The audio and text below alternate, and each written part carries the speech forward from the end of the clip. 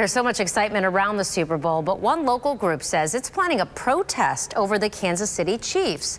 Florida Indigenous Rights and Environmental Equality hopes to call attention to the harmful Native American stereotypes represented in the Chiefs' name. And they say in fan traditions like the tomahawk chop.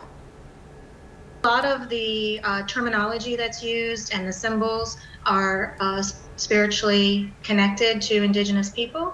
And so when you use them for fun and games, it kind of dehumanizes the Indigenous people.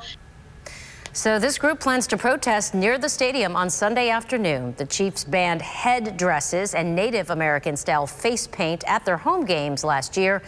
And another team with a Native American mascot changed its name last year to the Washington football team.